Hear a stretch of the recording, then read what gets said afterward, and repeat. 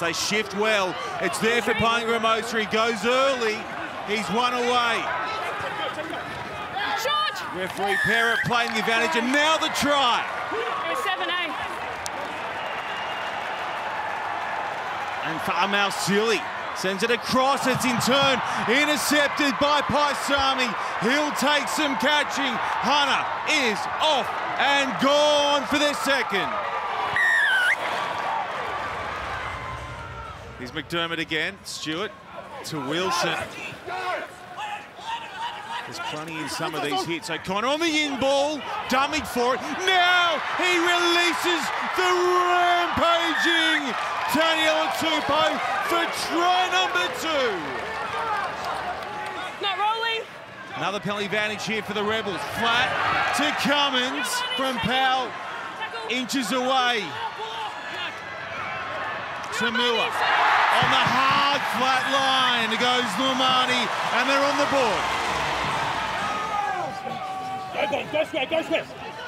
Powell gets it to Lumani at first receiver, and he beats McDermott and now opens up. Here's Hodge going right up the middle.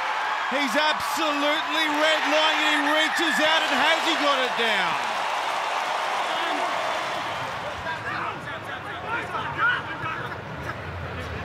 Tamua getting it wide. It's read by Campbell, who bounces infield. Jock Campbell setting out after the line. Desperate tackle from Wells.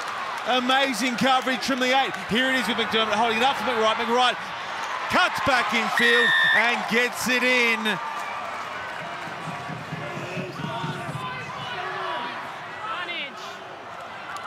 Wilson over to O'Connor, holding it up, and this time round they make it count. Campbell's in.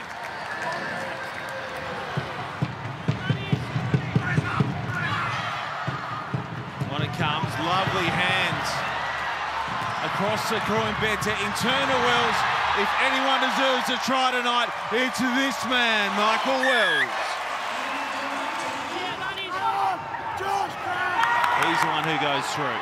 Thomas, Hegarty, crossfield again, they go fluke, giving chase, gets up.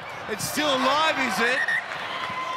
He bounces to his feet, he's claimed it. Full time, the Queensland Reds 44, Melbourne 19.